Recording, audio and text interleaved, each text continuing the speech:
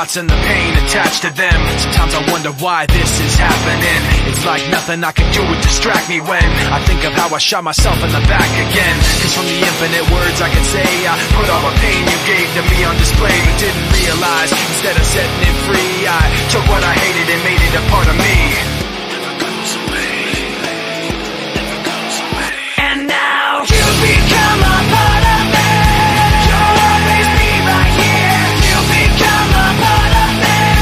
You'll always be my fear. I can't separate myself from what I've done. Giving up a part of me. I let myself become you. Hearing your name, the memories come back again. I remember when it started happening. I'd see you in every thought I had, and then the thoughts slowly found words attached to them.